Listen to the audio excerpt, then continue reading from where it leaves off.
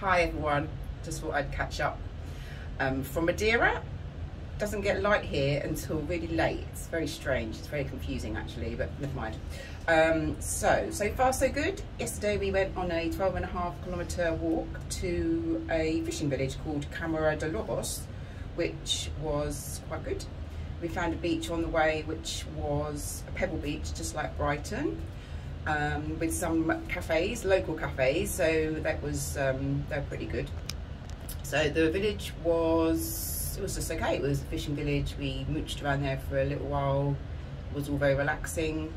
On the way back we stopped at one of the little cafes by the beach and ordered some drinks and some limpets, which came out absolutely delicious.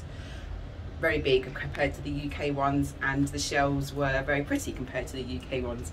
They were also, I think, cooked in olive oil and garlic, but I'm not 100% sure, but they were absolutely delicious. And then before that, we were given our drinks together with some little nibbles, like some beans.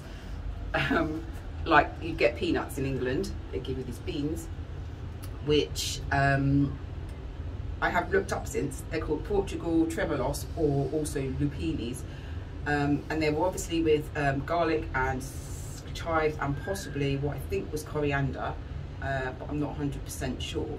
Anyway, and they came with an empty bowl. So anyway, so we just ate them as they were. And then when I researched it later, you're supposed to take the shells off and put them in the empty bowl. So God knows what the waiter thought of us, because when I googled it after, pigeons love the skins, so you know, he must have thought we were a bit weird, but never mind. And my last thought of the day is fizzy red wine. What's that about?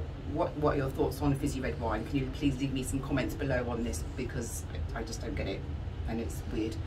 Anyway, hit the like, smash the bell and share. Until next time, bye.